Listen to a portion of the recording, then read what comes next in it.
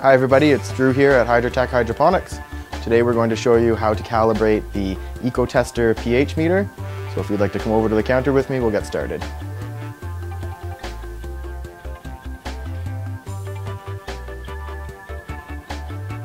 So the first step in calibrating your pH meter is obviously to remove the cap.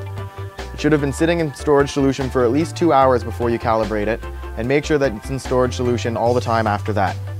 After removing the cap, rinse the meter in a small amount of fresh water, and then dry off the probe and the junction with a piece of Kleenex or a little bit of Q-tip.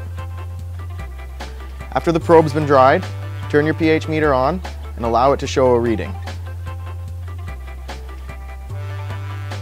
Once a pH reading appears on the screen, insert your meter into a small amount of pH 7 calibration solution and press the calibration button on the meter. The screen will begin to flash, and when the meter shows a reading of 7.0 and stops flashing, it's done.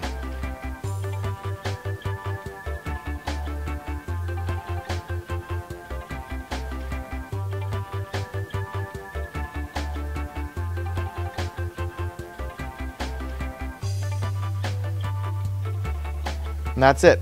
Now that your meter's been calibrated, turn the power off, rinse it in some more fresh water, dry it off again,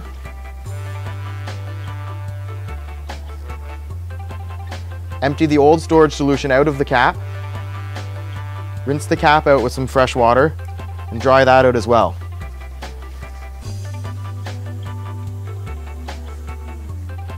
Add some fresh storage solution to the cap.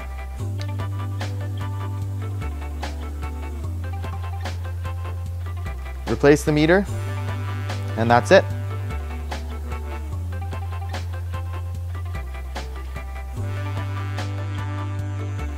Well everybody, thanks for stopping by. I hope you found our video informative.